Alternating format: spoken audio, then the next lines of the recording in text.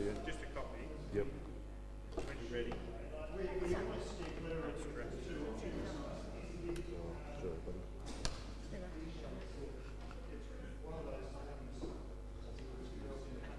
I don't know how big it is, but it should work. Well, there's only like a couple of pictures and they're not photos, so shouldn't be too bad. Got the messages. Yeah, it's pretty cute. At least you look striking. And the Mrs. Travel Mug. Mr. Pink.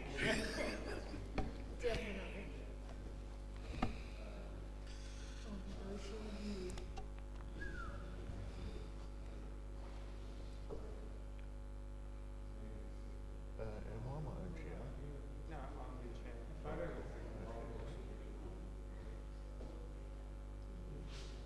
What photo?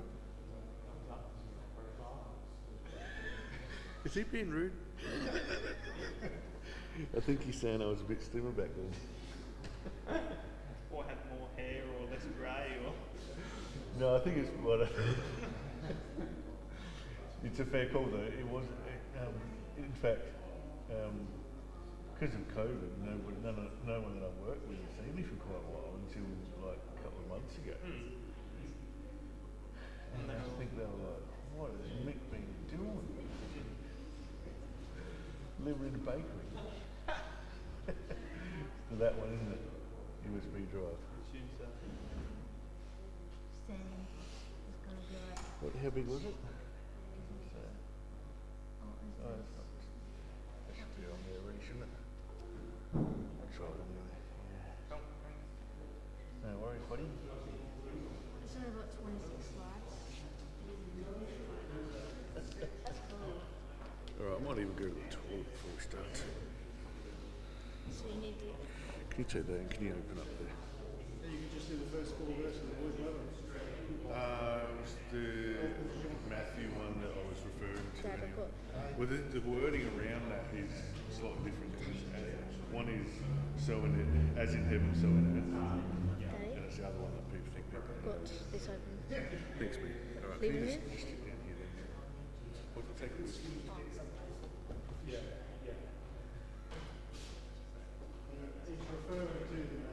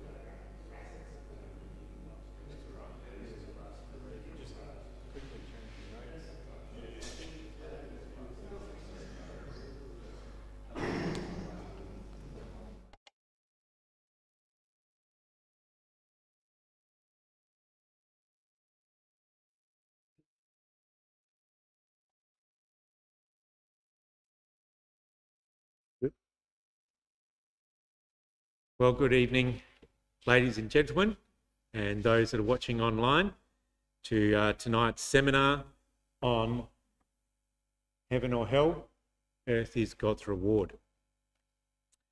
So we'll firstly begin with a prayer, if you'd just all like to stand.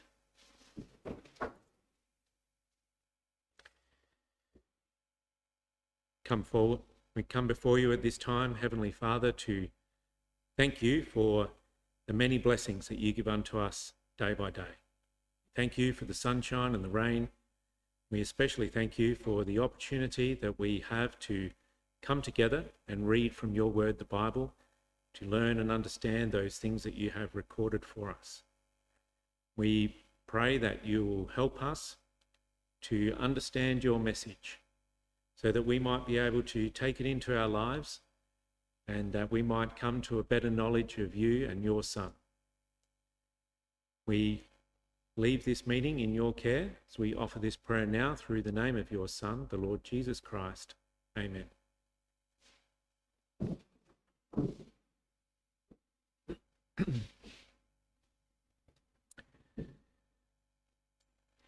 So, as I mentioned, seminar this evening is The Earth, God's Reward, Not Heaven or Hell.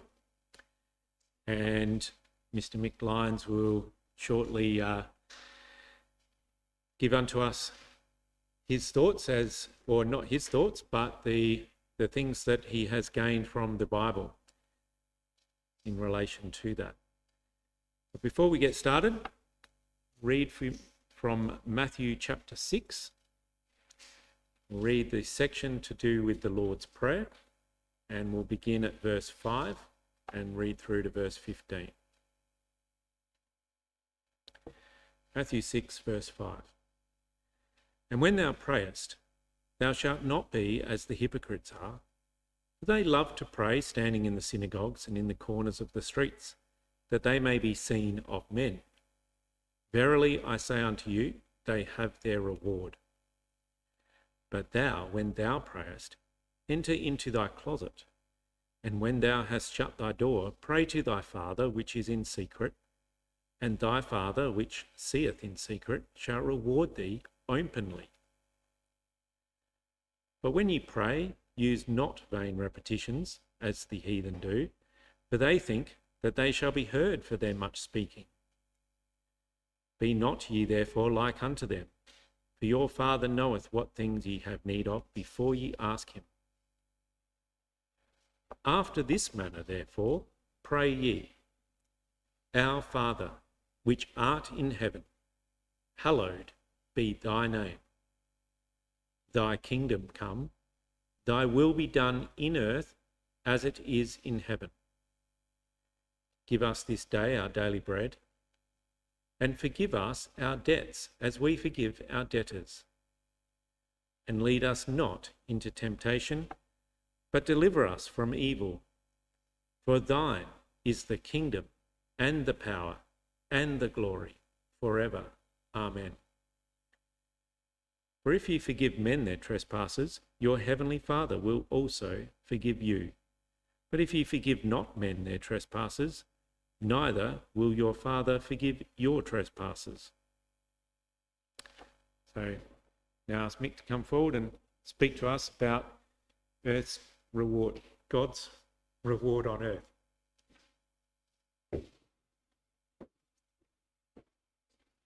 Thanks, Jim. Good evening, everyone. Just going to plug my phone in because I'm using it as a hotspot at the moment. I'm really sorry.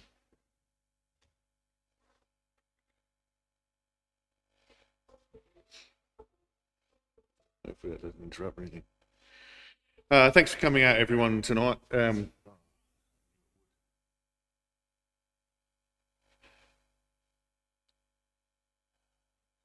Sorry about that. Thanks for coming out, everyone. We've got an interesting topic tonight, and it's a big topic, but I think we can cover it in one night. And I guess the best way to start this, have I got a pointer or just going to have to do it the old-fashioned way here? I guess the best way to start this is to approach it from what do most people believe, and I guess there's a lot of confusion about what most people do actually believe. I've got some stats here from a study that was taken relatively recently, in 2018, I think it was. And it's broken up by country. You've got USA on the left and Australia on the right, and it's also broken up by religion, which is quite interesting. So if you look at the top bars there, the red and the blue bars are the proportion that believe in heaven. The red bars are the proportion that believe in hell. So it's interesting, if you look at the top right bars, you might not be able to read it from where you are, I'm sorry, but the top right in the Australian graph there on the right is no religion, and 26% of people who call themselves an atheist still actually believe in heaven, so they believe in some sort of reward, it would seem. And 15% of people who are atheists, who have no religion, don't declare themselves as having a religion, still believe that there will be some hell or some punishment coming.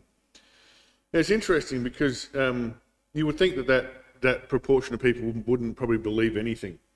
And then you look down at the next set of people, the Roman Catholics, and you would think that they would 100% believe in both heaven and hell. But it's interesting, only 60% of Roman Catholics seem to believe in heaven, and only 46% of Roman Catholics believe in hell. So there seems to be some confusion around heaven and hell, and we're actually presenting an alternative to that, and that is that neither heaven nor hell are God's reward. It is actually the earth that is God's reward, and we will seek to seek that out tonight. Just to get it off the mark on a light note, I guess, too, not only is there so much confusion, but there's even people who, like it says there, Shirley MacLean is right. I believe I had previous lives, and I believe in a life after this, but what I can't believe is that this current life is happening. So some people are prepared to believe anything except their current life. So it just seems it's a confusing topic, so let's try and get some clarity around it.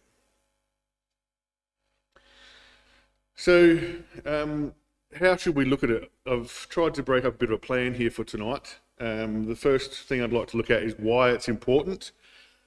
Why is this subject important? Does it matter what we believe? Are we going to heaven or hell or earth? The second thing, because the title for tonight, which was given to me, was the earth is God's reward, not heaven and not hell.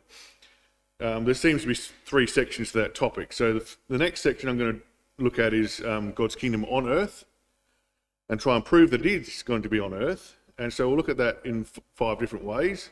We'll look at what God says from the Bible. We'll look at what Christ said from the Bible. We'll also look at what the disciples believed. We'll look at the covenant, the promises that were made to Abraham, and also we'll look at some prophecy that would indicate that the earth is God's reward. And then we'll finish up briefly just on a few verses which prove that it can't be in heaven and it can't be in hell. Okay, so let's start. Just going to plug my newly found device in.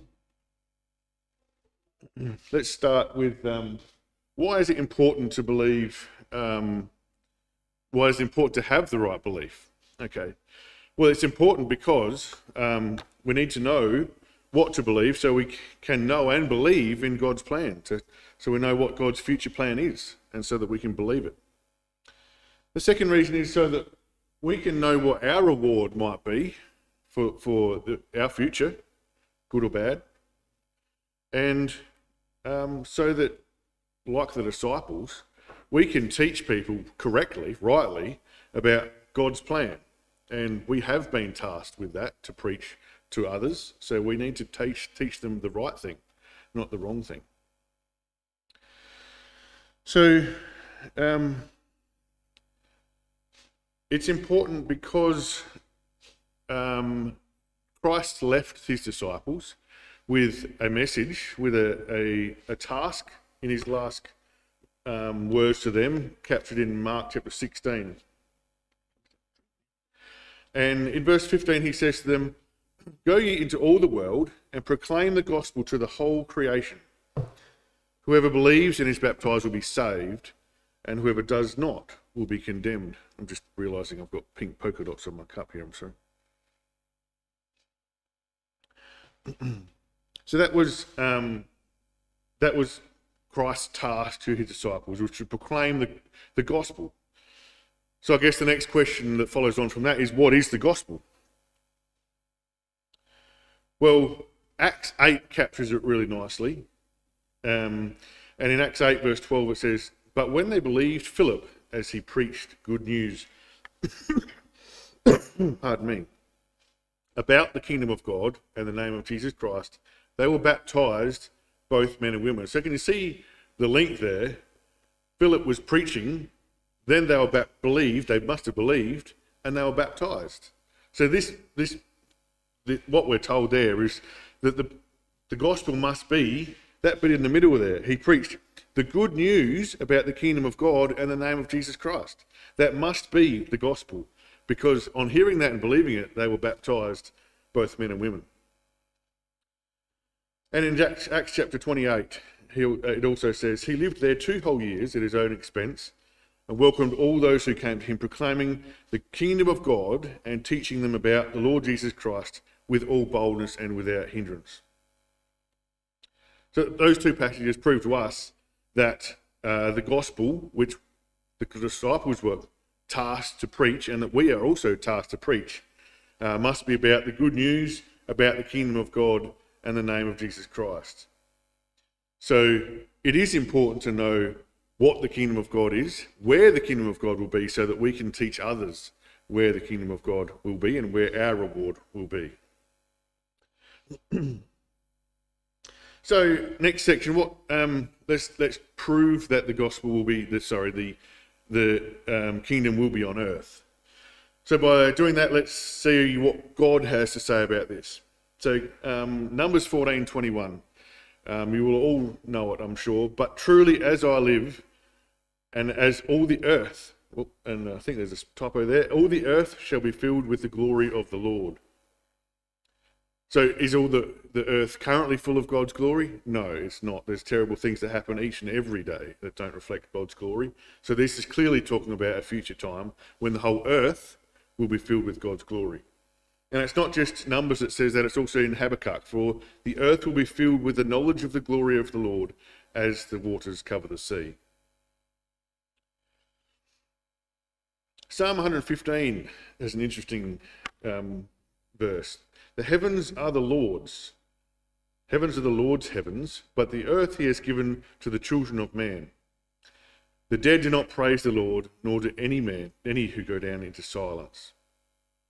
There's the distinguishing God's heaven and man's earth. It doesn't say man will be in heaven, does it? Proverbs 11 says, "Behold, the righteous shall be recompensed, they'll be given a reward in the earth." And Proverbs 10 verse 30 says, "The righteous shall never be removed, but the wicked shall not inherit the earth."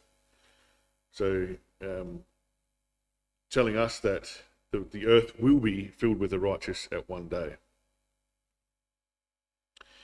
Isaiah has some really fantastic prophetical sections about the coming of the coming kingdom. And Isaiah 2 says, "And it shall come to pass in the last days that the mountain of the Lord's house shall be established in the top of the mountains, and shall be exalted above the hills, and all nations shall flow unto it. And many people shall go and say, Come ye, let us go up to the mountain of the Lord, to the house of the God of Jacob. And he will teach us of his ways, and we will walk in his paths. For out of Zion shall go forth the law and the word of the Lord from Jerusalem. And he shall judge among the nations, and shall rebuke many people. They shall beat their swords into plowshares, and their spears into pruning hooks. Nation shall not lift up sword against nation, neither shall they learn war any more." So clearly it's talking about a future time. These things have not happened yet, so it must be in the future. And the he that it's referring to is Christ, and he shall judge among the nations and shall rebuke many people. So that sounds like quite a divine and kingly experience, doesn't it? Kingdomly experience, I should say. Isaiah 11 has another beautiful section in it, actually, and we're going to read the first 10 verses. There shall come forth a rod out of the stem of Jesse, and a branch shall grow up out of his roots. That's widely known and accepted to be Christ, of course, out of Jesse and through David. And the Spirit of the Lord shall rest upon him, the Spirit of wisdom and understanding. That sounds like we're told in Matthew, doesn't it? The Spirit of counsel and might, the Spirit of knowledge and the fear of the Lord. And shall make him of quick understanding in the fear of the Lord, and he shall not judge after the sight of his eyes, neither reprove after the hearing of his ears. He doesn't judge by what he sees, because it might not be the case. He doesn't judge by what he hears, because that might not be the case. But with righteousness shall he judge the poor, and reprove with equity for the meek of the earth. He shall smite the earth with the rod of his mouth, and with the breath of his lips shall he slay the wicked. So he's obviously got God's power too. And righteousness shall be the girdle of his loins, and faithfulness the girdle of his reins. The wolf also shall dwell with the lamb. That doesn't sound like heaven, does it? And the leopard shall lie down with the kid, the calf and the young lion and the fatling together, and the little child shall lead them all. And the cow and the bear shall feed. Their young ones shall lie down together, and the lion shall eat straw like the ox. So there's going to be some physiological changes in animals too. And the suckling child shall play in the house of the asp, and the weaned child shall put his hand on the cockatrice's den. They shall not hurt nor destroy in all my holy mountain. For the earth shall be full of the knowledge of the Lord, as the waters cover the sea. And in that day there shall be a root of Jesse, which shall stand for an ensign to the people, to which shall all the Gentiles seek, and his rest, the promised rest, the kingdom of rest, shall be glorious. So we're starting to build a pretty strong case now of what God says about a coming time on the earth, which will be a kingdom of God on earth.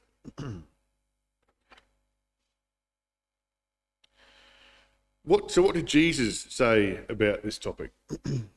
He said in the Beatitudes, "Blessed are the poor in spirit, for theirs is the kingdom of heaven." Not in heaven, of heaven. He also said, just a couple of verses later, "Blessed are the meek, for they shall inherit the earth." So there's a link there, isn't there? The kingdom of heaven must be on earth. In a chapter later, in Matthew 6, he's in the reading that was read for us tonight, in the Lord's Prayer, it says, "Our Father which art in heaven," God is in heaven, "hallowed be thy name. Thy kingdom come, thy will be done in earth as it is in heaven." It doesn't say, "Thy will be done in heaven and bring your kingdom soon to heaven so that we can all go there." It says, "Thy will be done in earth as it's also done in heaven."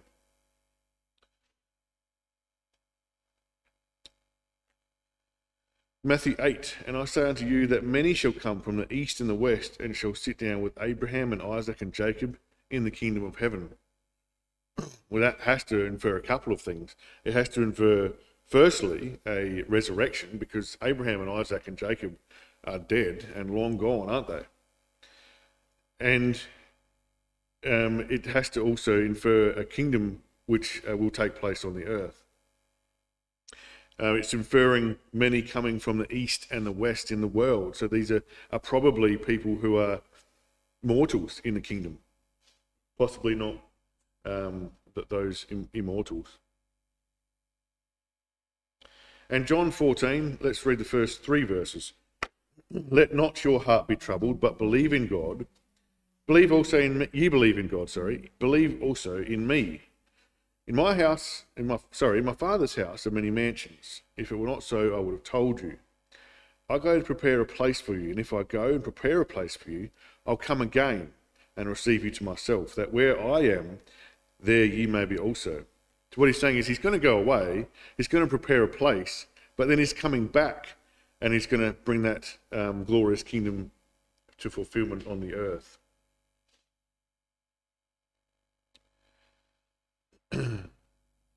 Let's also look at what the disciples believed. I've got a couple of quotes from Acts. Firstly, Acts chapter 1, and this is around the time of Christ's ascension. Because when they were therefore come together, this is the day of his ascension, they asked him, saying, Lord, wilt thou at this time restore again the kingdom to Israel? They were expecting that at any time. He'd been killed, he'd been raised from the dead, and now they thought this is the time when the kingdom of Israel is going to start. And in the meantime, Christ ascended to heaven, and they stand up gazing into heaven, and two angels appear to them which say, Ye men of Galilee, why stand ye gazing into heaven? This same Jesus which was taken up from you into heaven shall so come in like manner as you have seen him go into heaven. So they believed that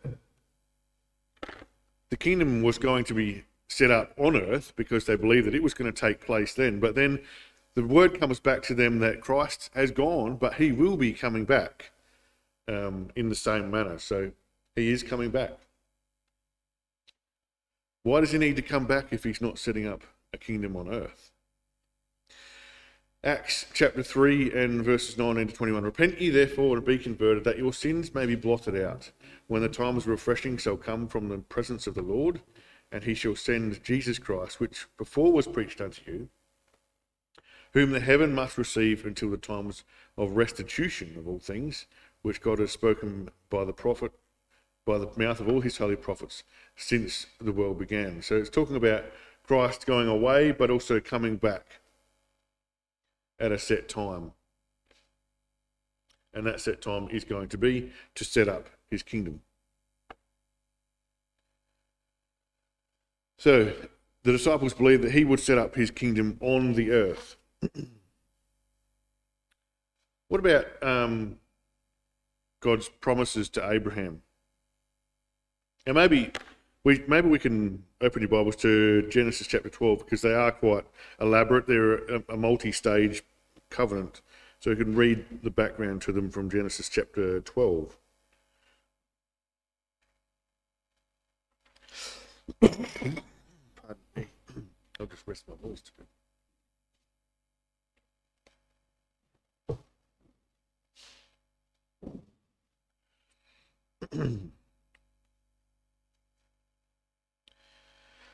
So the first, I think God appears to, or an angel appears to Abram at least 4 times, and sets out the promises at least 4 times. And the first of these is captured in the first couple of verses of chapter 12. Now the Lord had said unto Abram, Get thee out of thy from thy country, from thy kindred, from thy father's house, unto a land I will show thee, and I will make of thee a great nation. I'll bless thee and make thy name great. Thou shalt be a blessing. And I'll bless them that bless thee, and curse him that curseth thee, and in thee shall all families of the earth be blessed. So there's quite a few stages to that. There's actually 4 stages to that original blessing there, that covenant. So Abraham departed in verse 4. And then come down to verse 7. And the Lord appeared unto Abraham. This is the second time he's appeared unto him now. And said unto thy seed will I give this land. And there he builded an altar unto the Lord, who appeared unto him. So the Apostle Paul picks that up in Galatians, and spends quite a bit of time talking about the promise made to Abraham in Galatians chapter 3. And he says in verse 16, the promises were spoken to Abraham and to his seed. And he says, he does not say and to seeds as referring to many, but rather to one, and to your seed, which is Christ. So the land there that is promised is actually promised to a seed, which is Christ. And so that Christ will actually inherit the land as its king. Let's also come through to chapter 13 and verse 14 and 15, which is another phase of the blessings. And each time a new piece of information was given to Abraham. Chapter 13, verses 14 and 15. And the Lord said unto Abram, after the Lot was separated from him, lift up now thine eyes, and look from the place where you are, northward, southward, eastward, and westward. For all the land which thou seest, to thee will I give it, and to thy seed forever. And I'll make thy seed as the dust of the earth, so that if a man can number the dust of the earth, then shall thy seed also be numbered. Arise, walk through the land in the length of it and the breadth of it, for I will give it unto thee. So that would appear to have been quite a lot of land, and we know, actually, from Hebrews in chapter 11, that he actually didn't inherit. All the promises were not fulfilled in his lifetime. So the apostle, the writer to the Hebrews, actually picks this up in Hebrews 11. Pardon me. By faith, Abraham, when he was called to go out into a place where he should after receive for an inheritance, obeyed. And when he went out, not knowing whither he went, by faith he sojourned in the place of promise, as in a strange country, dwelling in tabernacles with Isaac and Jacob, the heirs with him of the same promise. Further down in verse 13, it says, of the forefathers, these all died in faith, not having received those promises, but having seen them from afar off. And then at the end of the chapter, these all, having obtained a good report through faith, received not the promise, God having provided some better thing for us, that they without us should not be made perfect. So it's talking about a reward, a promise that's promised to people who really, no one truly deserves God's promise, do they? But if anyone was going to, it should be them, shouldn't it? They were promised something and they still have not received it, which infers that firstly there's got to be a resurrection from the dead, and then the promise which was fulfilled has to still come to pass. And the promise was a promise of land, promised to Abraham and the forefathers, which is yet to come to pass. And that's the same land that that Christ will come back and set up the kingdom of God in the land as king.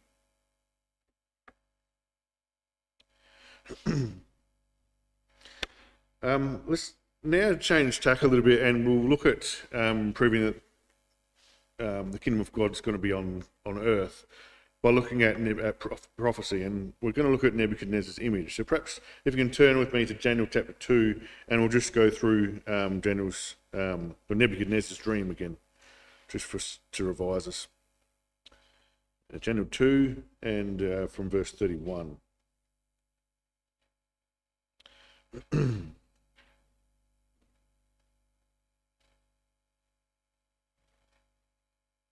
So you remember that Nebuchadnezzar had a dream, and instead of telling everyone the dream and asking them for the interpretation, he said, well, no, you have to tell me the dream and the interpretation. That way I know that the interpretation is going to be true.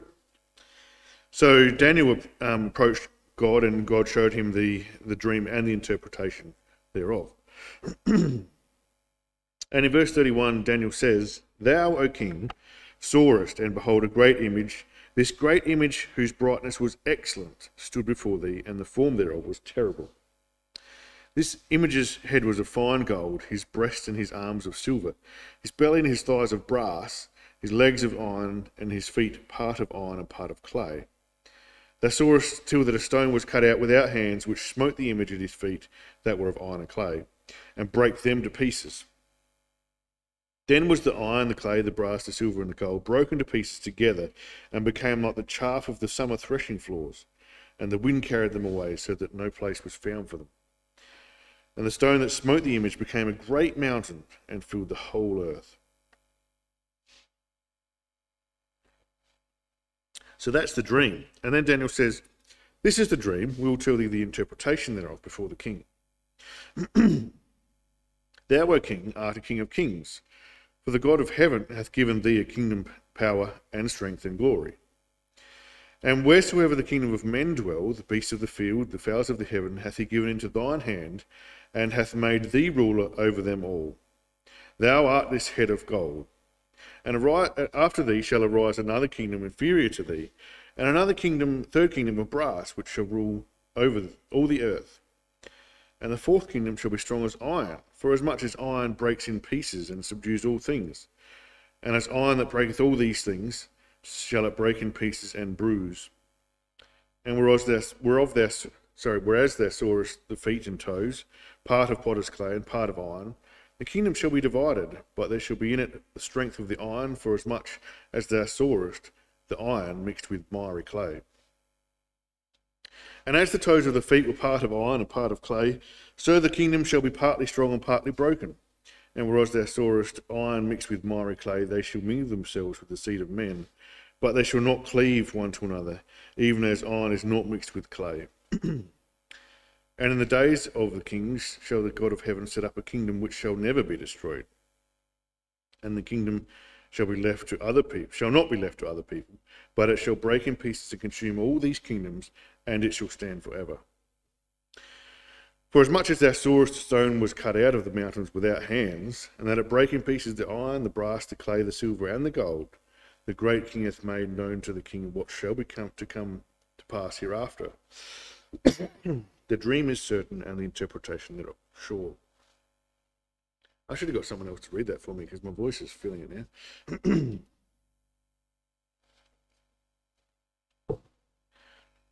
So, on the screen, we've got an image that's as Nebuchadnezzar would have seen it. And with the benefit of hindsight, well, we know that from the reading that the first kingdom was ruled by Nebuchadnezzar. So this is the kingdom of Babylon. We even know the dates, rough dates of when it was set up to when it was broken down. We know too that it was replaced by the Medo-Persian Empire, and there's a certain amount of accuracy in this depiction too, because the Medo-Persians formed an alliance to overthrow the Babylonians, and that's why there's some accuracy with the two arms, Medo and Persian, forming that strength of silver. And then there's brilliant thighs of brass, which is the Greek Empire, which we all know was a famous empire ruled by Alexander, which was the most famous of those rulers, which was overthrown by the Roman Empire close to, or just before Christ, in BC 67. And then a divided Europe. So the Roman part is also, there's some really nice accuracy too with that, because the Roman Empire had two portions. There was a western and an eastern portion. So, and they fell separately at two separate times too. So there's some really nice accuracy with the two legs depicted by the eastern and the western portions of that empire. And then the feet and toes of iron and clay represent the divided Europe that now is.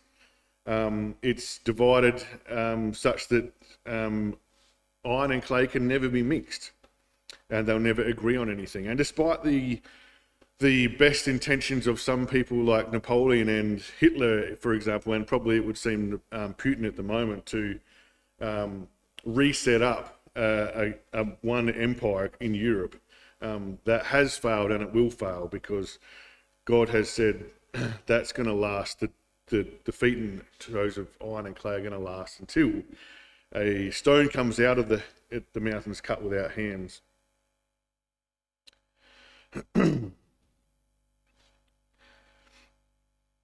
And so this just shows a little bit more of what we've been talking about, the rock that's coming out to destroy the image. And we'll pick that up it was in verse...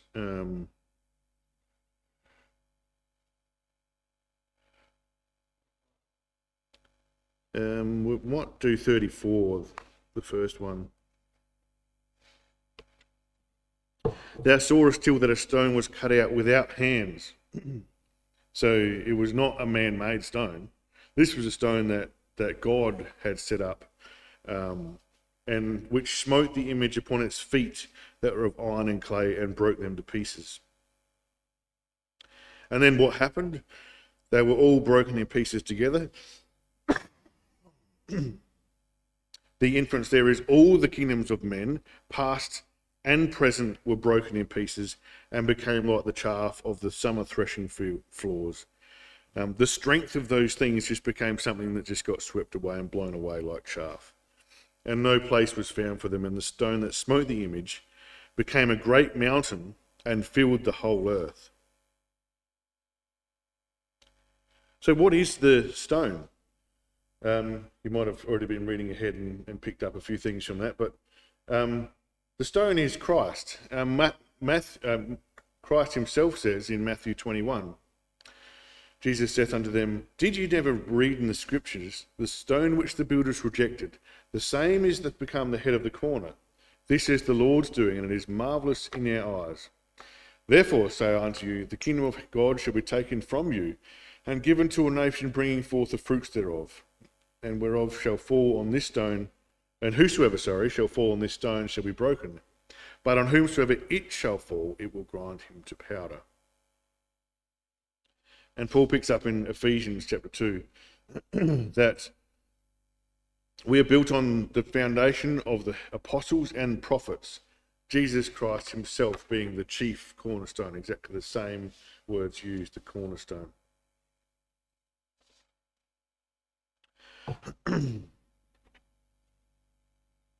So, whoops, how do we go backwards? So what happens? The rock comes that's cut out without hands, and it smites all the kingdoms of the world, and then it grows and it fills the whole earth, and it consumes all kingdoms, and it stands forever. And it finishes. Daniel finishes, the great God hath made known to the king that which shall come to pass hereafter. The dream is certain, and the interpretation thereof is sure. So the stone that is Christ will come to break up the world as we know it and set up his kingdom on earth. So I hope that's enough proof to you that the future coming of God, the future kingdom of God will be on earth, and that our reward is on earth, not in heaven and not in hell. So let's just have a look at a few verses now to finish off, which hopefully prove that it's not in heaven and also not in earth. Not in hell. So how can we prove that it's not in heaven? Psalm 115, we have already looked at this, but this is a slightly different translation. Even the heavens are the Lord's, but the earth has he given to the kingdom of men. So the children of men will never inherit the kingdom, it would appear. The kingdom of men will never inherit the heaven. John 3 verse 13 says, No man hath ascended up to heaven, but he that came down from heaven, even the Son of Man, which is in heaven. The inference there is that no other man will ascend up to heaven either. And Matthew, in various places, talks about the kingdom of heaven, and rightly so. Also, he talks about the kingdom of God, because the kingdom of heaven is also of God, and it is divine, and it is heavenly. So it does not mean, though, that it is going to be in heaven. It's of heaven. What about hell? So hell really simply is just the grave. And there's three words that are used in the Bible to describe or have been translated as hell. Those are, the Hebrew word is Sheol in the Old Testament, and in the New Testament there's two words that are both Greek, Hades and Gehenna. And they all basically mean the grave or the pit.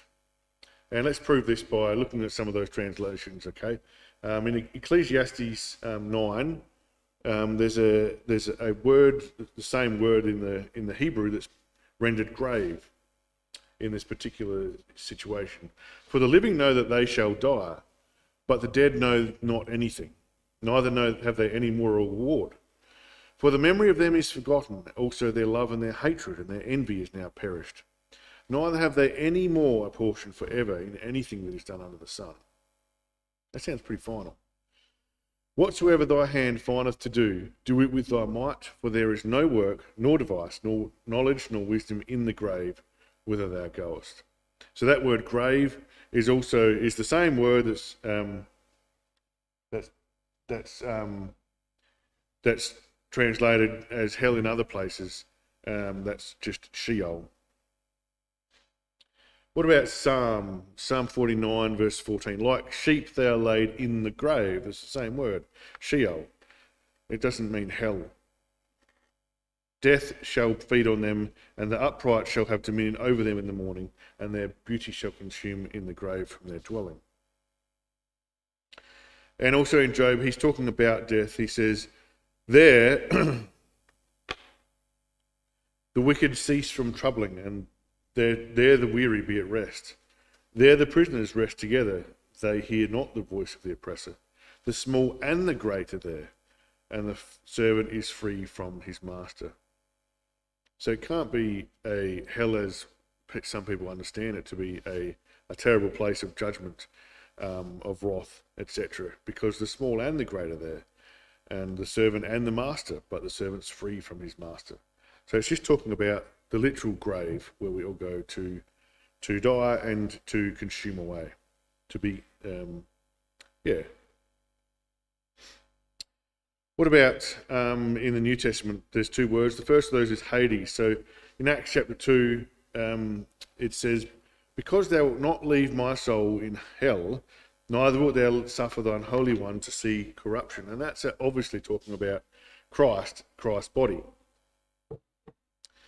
So they've obviously translated that word Hades there as hell, but when it says to leave it there implies that it went there. So we know that Christ didn't go to a hell, did he?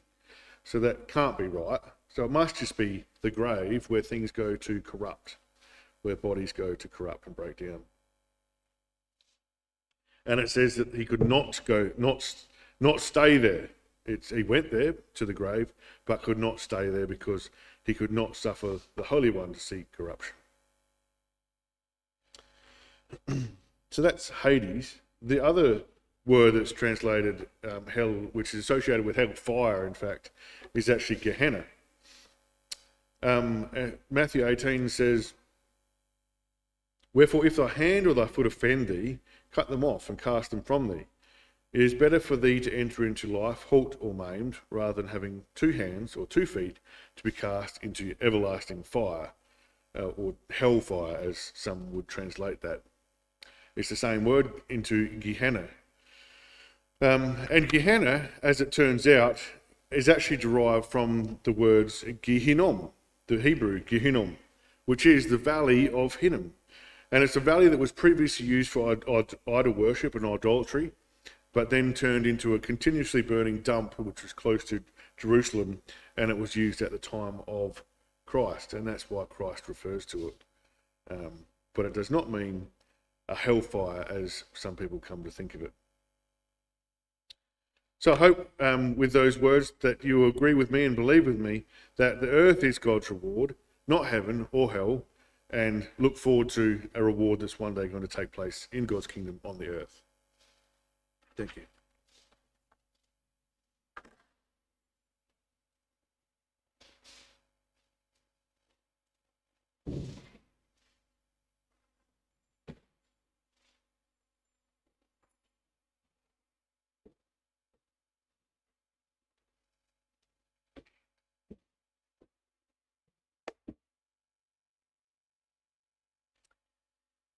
Thanks for that, Mick. Next week, we will go back to our usual Bible class program. Just trying to bring up what that is, with Ben Pitcher looking at building hope. And then the next seminar that we have is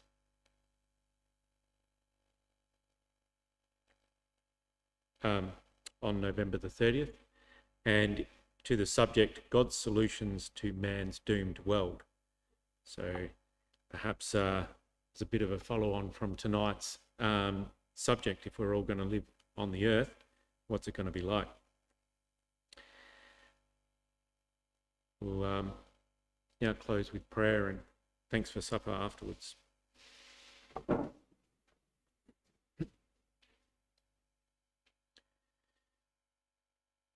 Come before you at this time, Heavenly Father, to thank you for the time that we have spent considering your plan and purpose with this earth and with us. We pray that you'll help us to understand and be convicted of your message and those things that we have heard this evening. We especially look forward to that time when your kingdom will be set up on earth. And we pray for that time to come when your will be done on the earth and there will be perfect peace and prosperity. We look forward to that time when all the faithful will be rewarded with life eternal in your kingdom. And we thank you for the many blessings that you provide for us day by day, knowing that all good things come from you. We thank you for the supper that you have provided for us, that we can enjoy together. We thank you for the time that we can spend together, learning with fellow believers.